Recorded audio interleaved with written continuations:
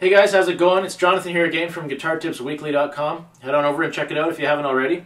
Today we're going to just go through a really simple little tip here, talking about how you can change keys in a song. You know, it's popular, you know, if you're singing a song and then you want to give it an extra push, go up a key, right? Maybe on the last verse or the last chorus or something like that. How do you do that? How do you do it seamlessly?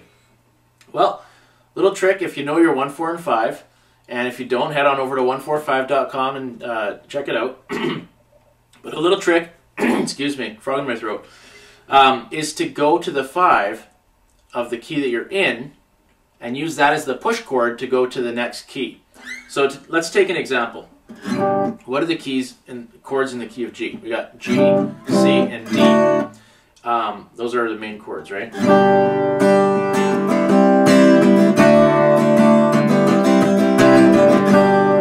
Okay, so that's our first, let's just say. Now if we want to go up to another key, what's the next key? Next key is A. A, D, and E, right, are our main chords.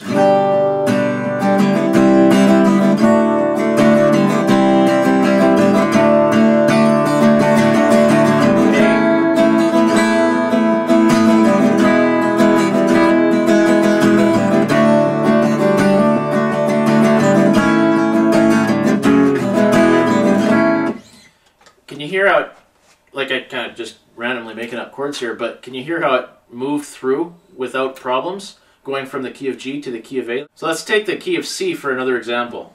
Let's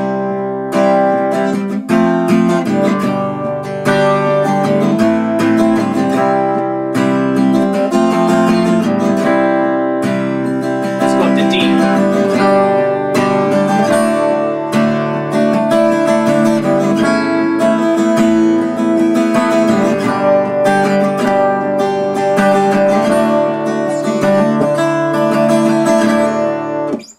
So again, we merged from key to key without a problem.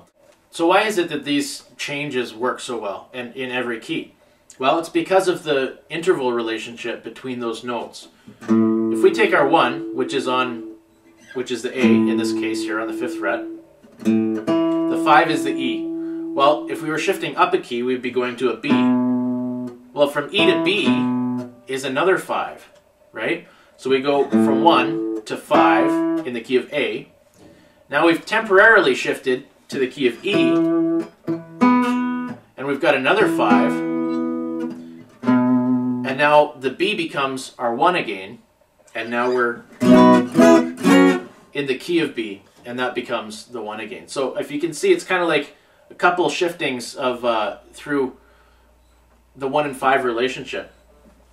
Listen to what it sounds like if I just do.